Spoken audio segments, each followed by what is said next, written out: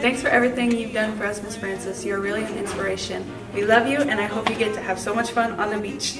Goodbye, Mrs. Francis. It's been wonderful working with you this year, and I'm totally going to miss having you across the hallway and having you upstairs with the 8th graders, getting them ready for us. Goodbye, Miss Francis. Good luck. We love you.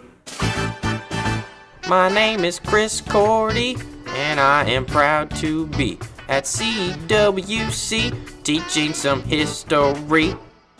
There's old staff and new staff and even a bear. With good kids and bad kids, I can't bring myself to care. So this is my last year, this is my final stand. See you on the tennis court. Hey Cordy, just wanted to wish you a happy retirement. We love you, and have fun at Disney. Mr. Cordy, since you're leaving me, I just wanted to tell you that I love you, and that you're in my heart every single time, and I think about you. I love you, Mr. Cordy. Bye. Hi, Mr. Cordy. Loved having you in class and on the court. We're gonna miss you. Bye. Hey, Sherbert. I'm gonna miss you so much, and I love your class, especially whenever we get to watch Burge and Young Sheldon, and I'm so happy for you. Hey, Miss Barbalicious. Thank you for the letter, and thank you for guiding me through life. Hi, Miss Barbary. I love having 2 classes with you today, and I'm gonna miss you so much. Love you, bye. Hey Grandma, thank you for all the ibuprofen and ice packs and all the work you do back there. Yeah.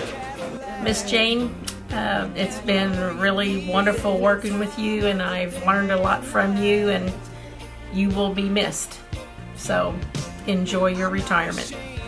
Goodbye, Grandma. I will miss you being at the high school. I am sad that my grandma is leaving because she always gives me food and money when I leave. Mrs. Driscoll, we've been together so many years now, 14 years or however many it's been, and I'm going to miss your ray of sunshine that you always are in the hallway, smiling at everybody, singing to everybody, and just always in a good mood. Bye, Mrs. Driscoll. I'm gonna miss you so much next year, and I love you so much. Thank you for all you've done.